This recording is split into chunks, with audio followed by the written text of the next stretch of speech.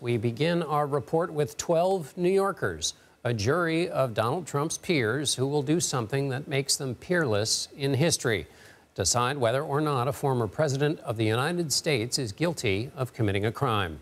It was a bit of an up and down day in court Thursday. The day started with 7 jurors. 2 were then dismissed, one because he apparently lied about his criminal history, another because she said she feared her identity would be made public. There was barely enough time, though, for speculation about how hard it would be to field a full jury before a full jury was picked, with one alternate. The judge said opening arguments could start Monday. Trump spoke after court, flipping through pages of what he claimed were stories by, quote, legal experts, saying the case against him was, quote, ridiculous. As a reminder, Trump is accused of falsifying business records to cover up payments to his former lawyer, Michael Cohen, who paid off adult film actress Stormy Daniels during the 2016 election in order to silence her, and her story of an alleged affair with Trump. CBS News chief election and campaign correspondent Robert Costa joins me now. Bob, as I mentioned, one juror asked to be dismissed over fear her identity would get out. How did that change the process once that happened? It was a day of pinballing decisions on this jury, John. You had the day begin with 7, then it went down to 5 because of one nurse said she just felt her identity could be exposed already. Friends and family were pushing things to her on her phone via text message and social media.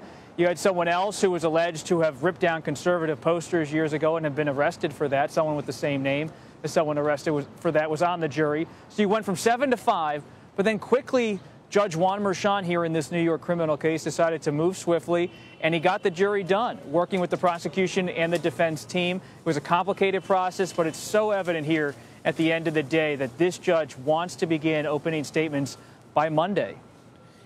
Now, prosecutors have argued that the former president has violated his gag order multiple times. There's going to be a hearing on that next week. What can you tell us about what Trump is accused of saying to violate that order?